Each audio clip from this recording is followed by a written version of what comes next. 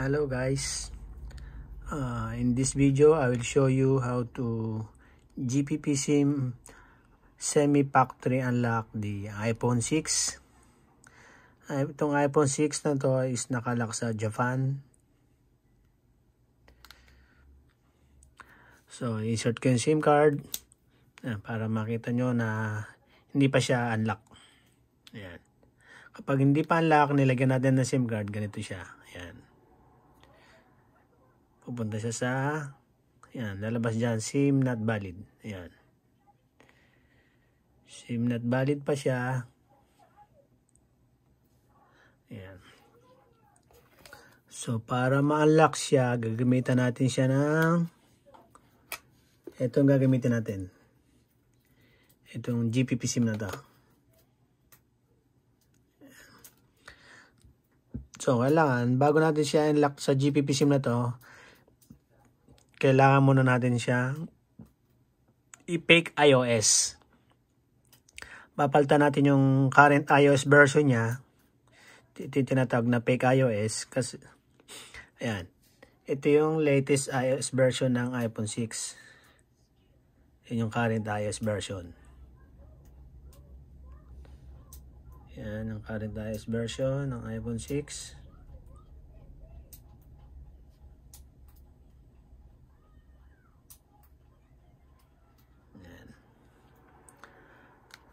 So, gagamitan natin siya ng iLintek tool. So, bago natin siya i-fake iOS, kailangan naka-jailbreak muna yung phone. Naka-install din yung Cydia.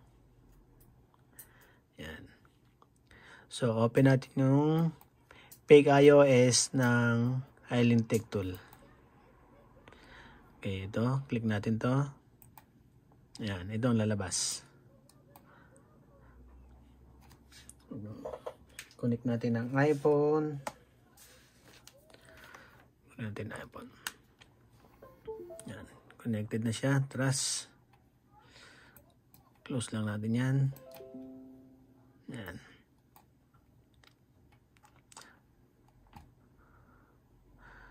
So, i-check natin to. iPhone 5s, iPhone 6, 6 Plus. Check ring.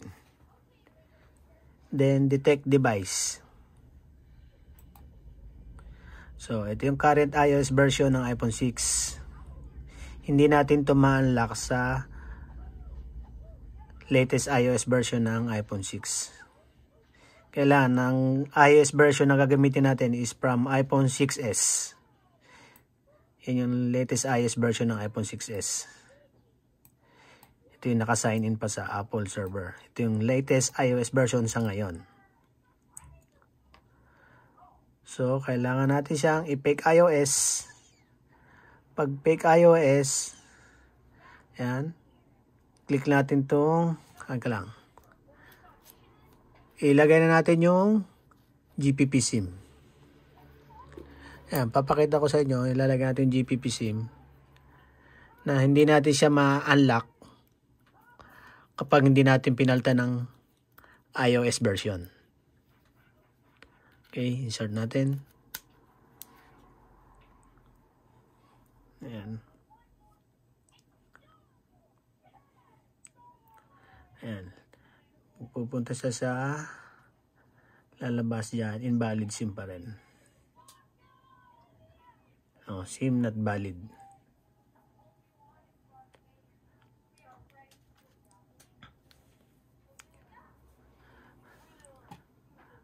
So, pag ganito, ayan,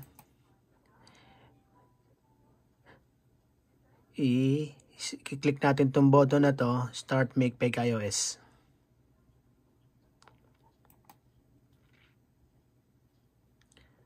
Okay, yan, okay lang to, close natin yan.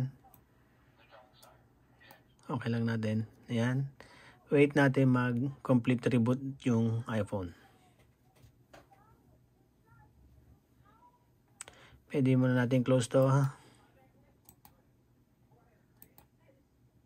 Wait natin mag-complete reboot ng iPhone.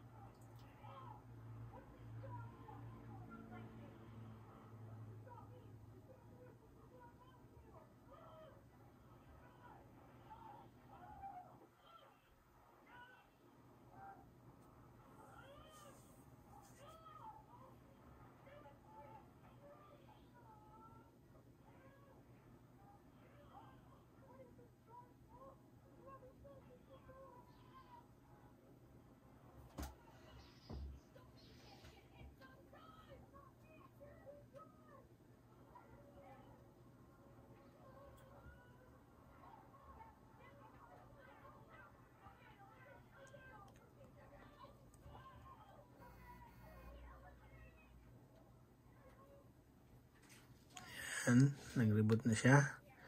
Click natin yung home button, then continue.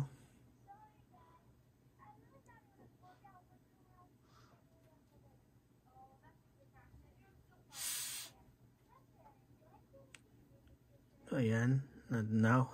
Okay lang yan. Check natin yung iOS version. Ayan. Bali, napalitan na siya ng iOS version. Ito na yung fake iOS.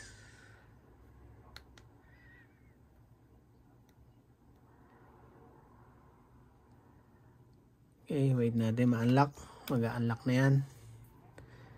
Try natin eject ang SIM card. Insert ulit.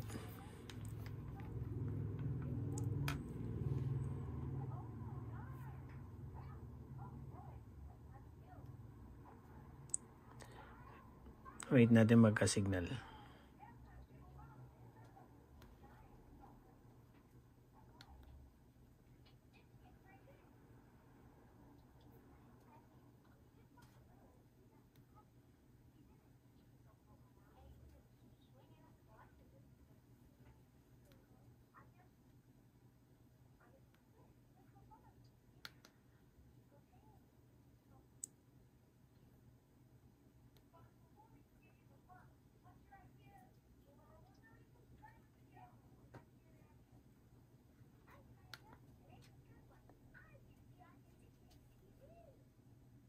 Ayan. Nagka-signal na siya.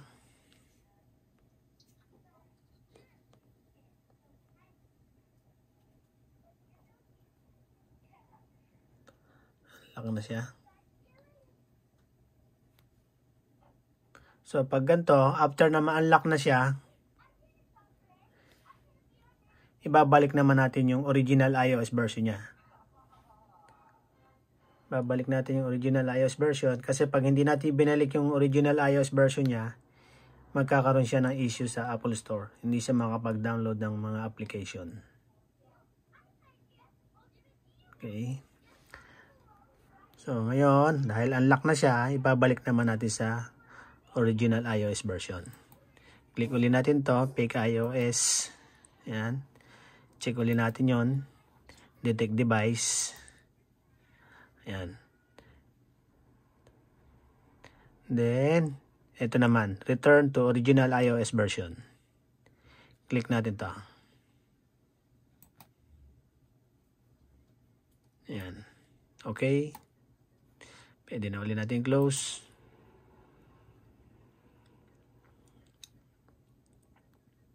Ayan. Wait natin mag-complete reboot. Ayan. Unlock. Check natin ng iOS version kung bumalik na sa original na iOS version about. Ayan. Ito na yung original iOS version ng iPhone 6. 12.5.1. Ayan. Ito yung tinatawag na semi-factory unlock. So, pwede na natin tanggalin ang GPP SIM. Ayan. Tatanggalin na natin to. Hindi na natin to kailangan. Yung SIM card na lang ang ilalagay natin. SIM card na lang, wala nang GPP SIM. Ayan. Lagay natin. Ang SIM card lang.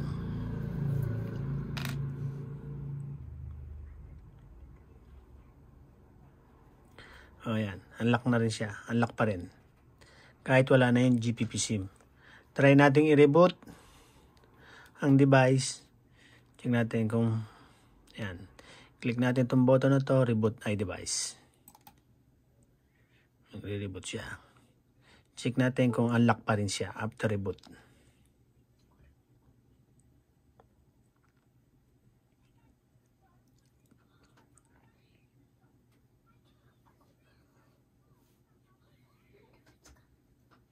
Kapag need nyo ng latest iOS version, meron din dito. Click lang natin to. Ayan, magdi-display. Ito yung latest active na iOS version.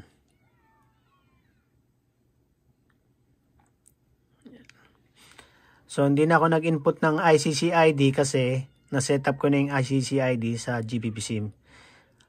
Dahil active pa siya, hindi na kailangan palitan ng ICC ID number.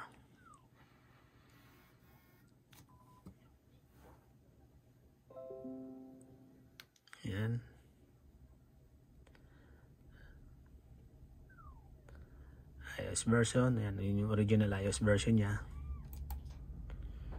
Ayan. Unlock pa rin siya. Tinanggap pa rin yung SIM card. Hindi na lumabas yung SIM not valid. So, ito yung tinatawag na semi-factory unlock.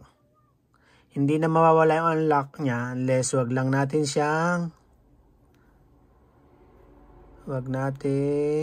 yan, unlock, may signal ulit. Wag natin lang i-click itong erase all content and settings. Pwede tayo mag-update ng iOS version via Wi-Fi. Wag lang nating i-erase. Wag lang nating i-click itong erase all. Ayan guys, successful yung ating semi-factory unlock ng iPhone 6 na nakalock sa Japan.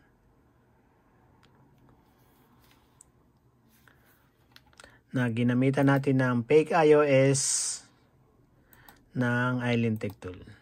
Ayan.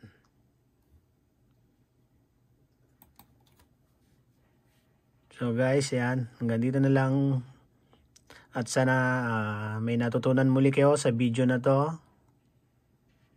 At sana masundan niyo yung ating instruction. Pag meron kayong hindi naintindihan, post nyo lang sa comment below yung inyong tanong. Pag may free time tayo, sasagutin natin inyong mga tanong.